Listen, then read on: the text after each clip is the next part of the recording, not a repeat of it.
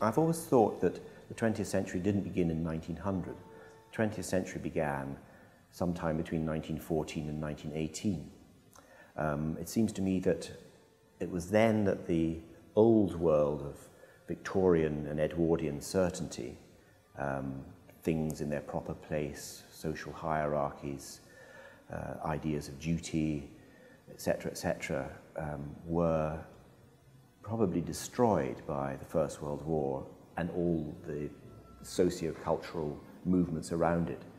And so by the end of World War I, by 1918, the world that we know today, our world, our modern 20th and 21st century world, was born.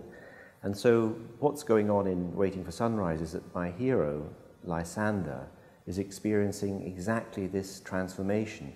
At the beginning of the novel, he's an Edwardian. It's 1913. He knows his place in society. His future seems fairly clearly mapped out. The book begins in brilliant, dazzling sunlight. Everything is clear, everything is sharply focused. But by the end of the novel, everything that's happened to him, he's like us. He's unsure, he's uncertain. He can't figure everything out. He's troubled. The modern spirit, if you like, has invaded him, and it's no accident that the book ends on a dark and foggy night in London to symbolize the move from clarity and certainty into uncertainty and doubt. So the narrative of the book starts off quite straightforwardly in the young actor, a young English actor who's engaged to be married and wants to get his sexual problems sorted out, goes to Vienna to be psychoanalyzed, which was quite a daring thing to do in those days, almost like mumbo jumbo, but he thinks it's the only chance for him.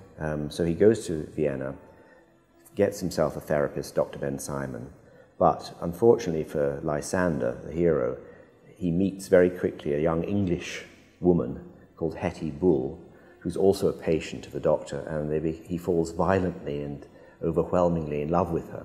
And this love affair, in a way, embroils him in events that determine the course of the rest of the novel. He gets into terrible trouble, he's thrown into prison, he's rescued by British diplomats, and that connection with British diplomats, once the war begins, leads him into a life of espionage and danger and more problems, and Hetty Bull, this strange, alluring woman, keeps cropping up in his life.